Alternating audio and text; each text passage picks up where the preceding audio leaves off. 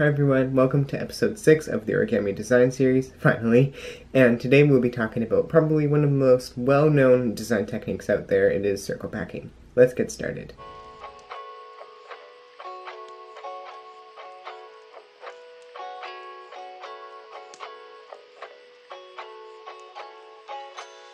Circle packing is, as you'd expect, the process of packing circles into a crease pattern to get the desired amount of flaps. This technique was invented by Robert Lang, and he talks about it a lot on YouTube and, of course, in his book Origami Design Secrets, and of course you can find that in the description, as always. So you might be wondering how this actually applies to origami, or maybe not, I can't read your mind. But anyway, if we take a square of paper and fold in a flap out of the corner region, and if we unfold it, we can see which part of the paper makes up the flap, and you can see it's roughly a quarter circle.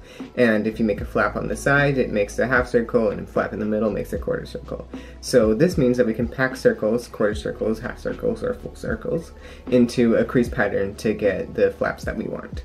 So for a challenge, I'd like you to look at this. This is my fire dragon crease pattern, and I'd like you to try finding the feet, the wings, the tail, and the head. And you may be able to see why they are where they are and why that's important. So hopefully you can now see why circle packing is a great technique that lots of people use.